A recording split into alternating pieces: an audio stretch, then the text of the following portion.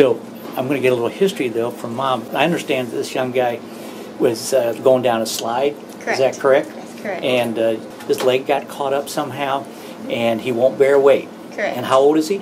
He is 20 months. 20 months old. Okay. All right. So what? So looking at the X-ray, he's got a very fine distal tibia spiral fracture, and which we're thinking is like a toddler's fracture or which is a subset of a childhood accidental spiral tibial fracture.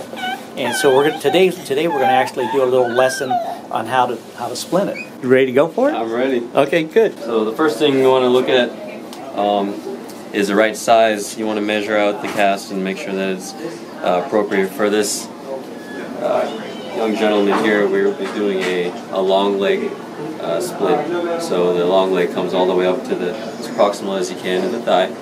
And so you want to do one posterior slab, and all the layers are 10 layers thick. So one posterior slab and some side struts, which I measured out over here. These go on the side. So these are the side struts from which you basically just ripped one of those in half to create.